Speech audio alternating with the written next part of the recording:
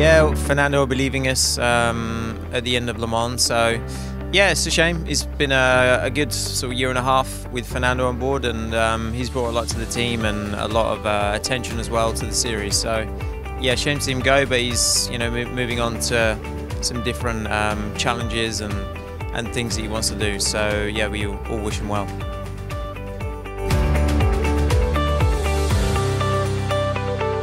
Yeah, final Le Mans against Fernando.